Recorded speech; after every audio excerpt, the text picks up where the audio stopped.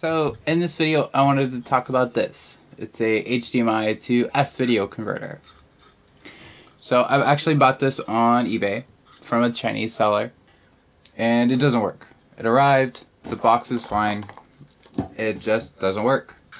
And so in this video I'm going to show you how to fix it, show you the problem with this thing, and maybe you'll learn something about this thing.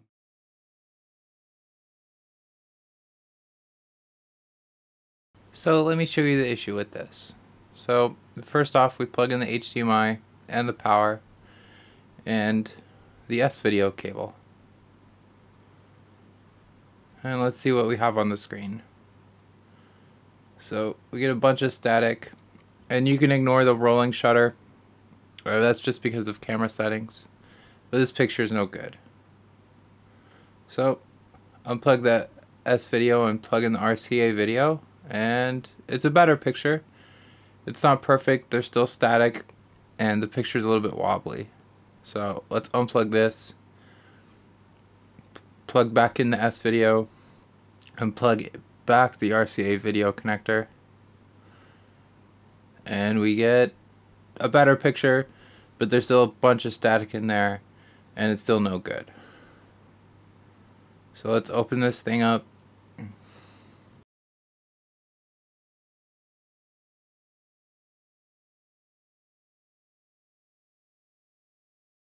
Okay, so here's the PCB, and actually you probably saw from the pictures before that this PCB was really filthy and dirty, and it actually had like really long legs on it.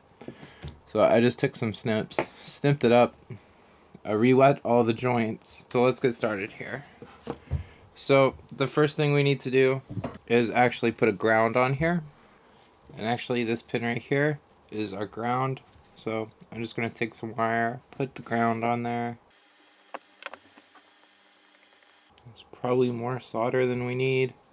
And we're just going to take it up to this one right here in the corner. That bottom one there. Alright, so that's grounded. The next thing we need to do is we need to pull the signal from here. This is our RCA video connector here. This is the actual signal line right here. So this one's the signal, and this one is the ground. We gotta pull this one to this pin here. And this is gonna really improve the quality of the signal. You're not gonna get any more static. So it's not strictly necessary, but I did some testing and it's actually better if you do it this way. We're almost done. So from here, this thing actually works okay. You don't have any static, and it's good enough, but the picture is really dark. So what I'm going to do is use this resistor.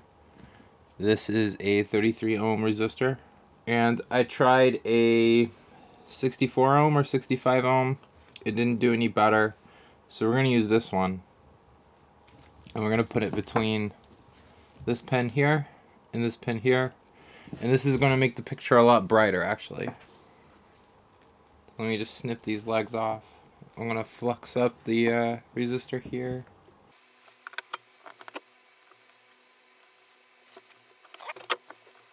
Ideally you would use like a bit of wire in between this. I'm not caring too much, but ideally you'd do something like this. Snip this end, put some wire here. Doesn't matter too much. As I say that, it's probably just as easy to actually do it, so we'll just do it anyway. Okay, so camera just died, sorry about that. So basically what I've done here while you were gone is I just soldered a wire onto this resistor to this pin right here.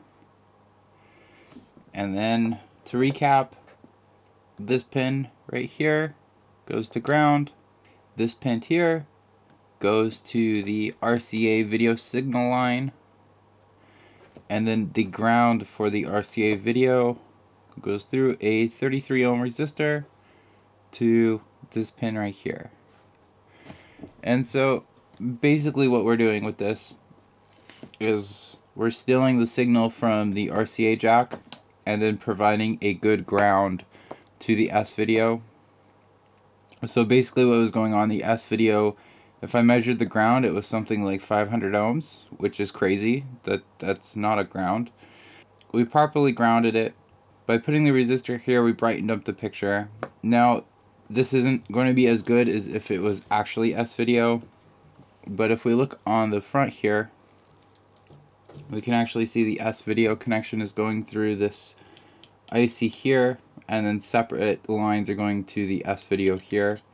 So my guess is that these resistors right here are actually incorrect. Well, actually it's a capacitor and a resistor and then another cap. My guess is they're incorrect. That's why the picture is all screwy. Or they're not. There's some sort of interference in the circuit. I don't know what this chip is, so I didn't want to dig up some Chinese data sheets and try and learn Chinese to fix this thing. So instead, we did that. So we're basically stealing the signal from the RCA connector and mixing it with the S video signal. And you might be wondering, well, if there's that much interference with the S video signal, what about audio? Well, I just have this TV right here to test it on, but I'm not hearing any sort of distortion or static in the line. So with this all fixed up, let's go and test it, and I'll show you what it looks like now.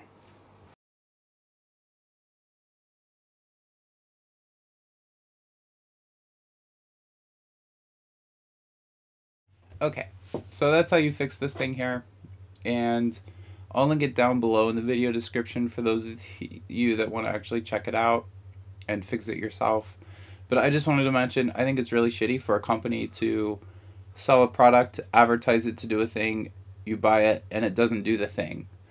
So, I mean, it's $20, it's made in China. I know quality control is low, but I mean, you make a PCB, you make a product, you test it, it doesn't work, you fix it. I mean, it's just part of making a product. I don't know why this thing is even, this shouldn't exist. As far as I'm concerned, they shouldn't be selling this. It doesn't work as advertised, literally by design. It can't physically work as advertised. So yeah, don't buy this unless you want to fix it yourself. So that was the video. If you like the video, put a like down below or subscribe, hit the notification bell, do whatever you want. And until next time, bye.